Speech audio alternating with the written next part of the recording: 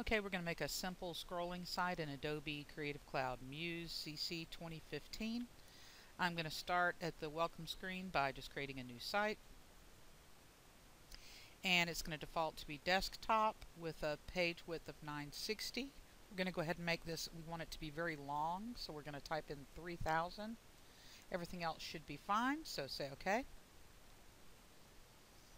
And when we get to our main site architecture, we're going to go ahead and go into the master page. And remember, you can always scroll out to see everything by alternate and then scrolling your mouse downward, and you can see that this is a long site. So let's scroll back in.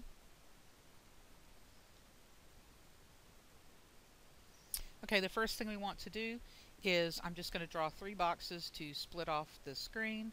So the first one I want to fill about 1/3 of the screen with that. And I'm going to go ahead and fill that with red. Okay, that looks good. Go down a little bit more. And we're going to make another box. This one I'm going to fill in with green. And one more box. This one I'm going to fill in with blue.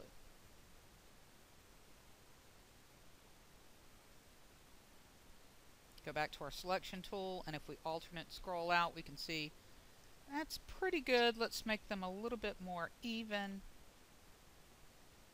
Make the red just a little bit smaller so that they're all about the same, filling about 1/3. That looks pretty good. So you can see we've got the red region, the green region, and the blue region.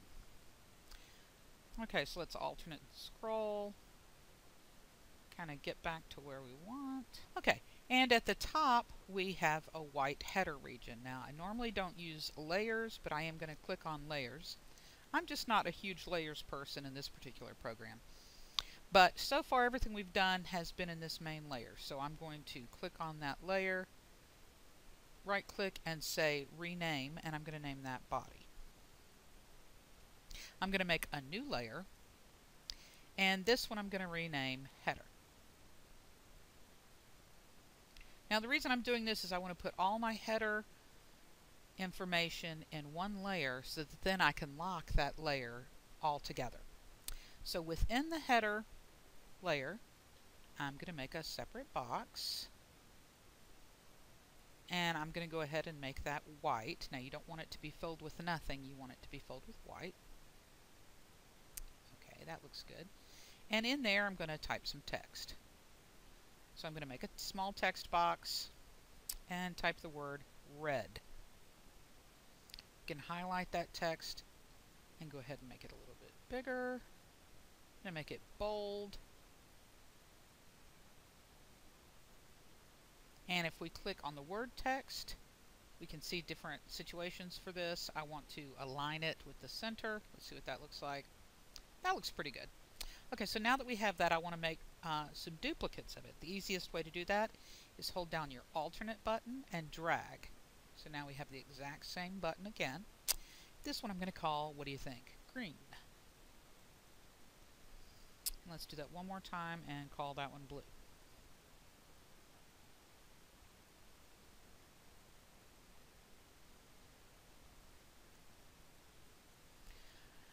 Now, they're not kind of even, so if we select them all by shift click all 3 of them, we can go here to the align area, click on align, and let's distribute them, their horizontal centers. That looks pretty good. And yeah, in fact, no, that looks pretty good. So it's distributed them out so that they're all nice and even. Okay, so you can see if we open up over here in the layers that we have all of our header information within the header layer, and we have all of our body information in the body layer. So we've got the basic site ready to go. Okay, so next thing I'm going to do is create some anchors. So I'm going to go ahead and anchor the red, and I want to put it right where the red starts. Looks pretty good. So let's call this red. Okay, I'm going to do another one, and it's best, it was hard to do it with the red one, let's zoom in, but you want to put it right above where it starts. So I'm going to put it right there. Call this one green. And let me zoom in on it. You can see it actually would be better if we can move it down just a tad so it's exactly even. That'll be better. And let's do one more for blue.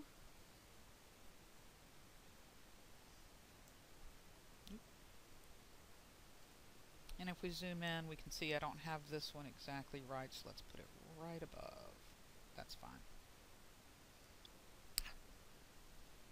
Okay, so we've got our 3 anchor points. So what do you think is going to happen now? Red, we're going to click on the red button and we're going to hyperlink it to our first red link. Very good. We're going to click on the green button and hyperlink that to green. And we're going to click on blue and hyperlink that to blue. So let's go ahead and preview this in a browser.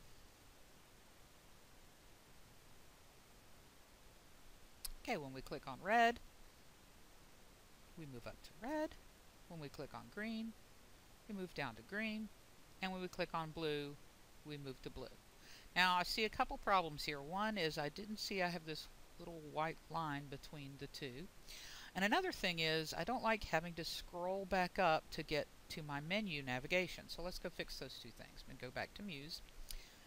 And let's fix this. I'm just going to move that button up just a little bit. There we go. So I want them all to not move. So I'm going to go back over into my Layers panel. And I'm going to open it up. And I'm going to double click right here in Layers to make sure that everything is highlighted within the header. And I'm going to go up here to Pen and pen that entire layer to the top. So let's see the difference. File, Preview Site. When I click on red, you can't really see, but it is moving. When I click on green, it goes to green. When I click on blue, it goes to blue. Let's go back to red and you'll see it. Yay! Okay, so that's the basic navigation. Let's go back to Muse. And we haven't saved this yet, so I'm going to File, Save the Site as Scroll 2016. So let's add a little bit more excitement. I'm going to go ahead and place a cloud, a picture that I found off the internet, cut it out in Photoshop and saved it as a PNG, so now its transparency is still there. I'm going to go ahead and place that into our site. You can see a little thumbnail of what's going to happen. Let me close Layers. I'm going to put this in the green layer. Okay, now it's a little big, so let's go ahead and make it a tiny bit smaller so that it fits within the green. That looks pretty good. And I actually would like 2 of these clouds, so I'm going to alternate and drag to create a second cloud, so now I have 2 clouds. What I would like to happen is while this goes on, I would love for these to move across the screen. So I'm going to alternate and scroll out a little bit so I can see. Okay, so for this I need to go to the scrolling effects. Scroll effects. So, very quickly, motion and opacity are the main things that people want to deal with. So let's deal with motion. So I'm going to go ahead and click on the one to the left and click on motion. And what's happening is, you see this little slider right here. What it's saying is I don't want anything to happen really until I get to that slider. So I'm going to move the slider to about halfway up the red screen. So what it's going to say is it wants one thing to happen until it gets to here. After it gets to here, it's going to do something different. So before it gets to here, what do we want it to do? Well, that's the initial motion. Well, do I want it to move up and down, or do I want it to move side to side? Well, I don't want it to move side to side right now. In fact, I would just like for it to scroll along with everything else until it gets to this. So we're going to do it at 1 speed, meaning it's going to move at the same amount of time as everybody else. In fact, let me move it over here and show you what that looks like. Preview the site.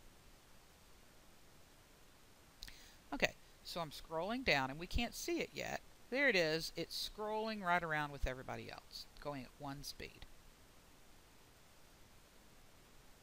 Okay, so I'm going to put it back. So it's going to go to 1 speed until it hits right here. When it hits right here, we're going to do the final motion. Now, I want it to continue to keep scrolling even after it hits this as far as up and down goes.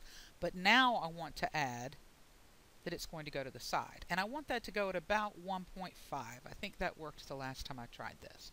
So let's see what happens now. Let's preview this. Alright, we're scrolling down, and you can see it's moving over. That's a pretty good speed.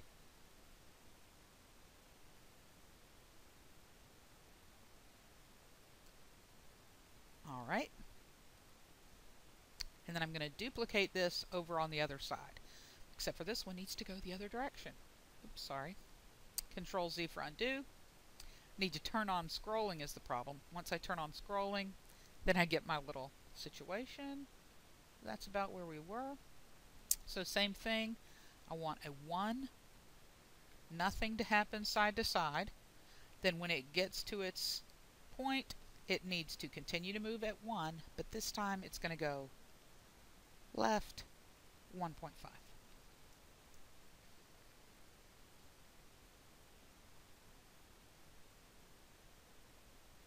Oh wow. Okay, so that's how you make a simple scrolling site in Adobe Muse.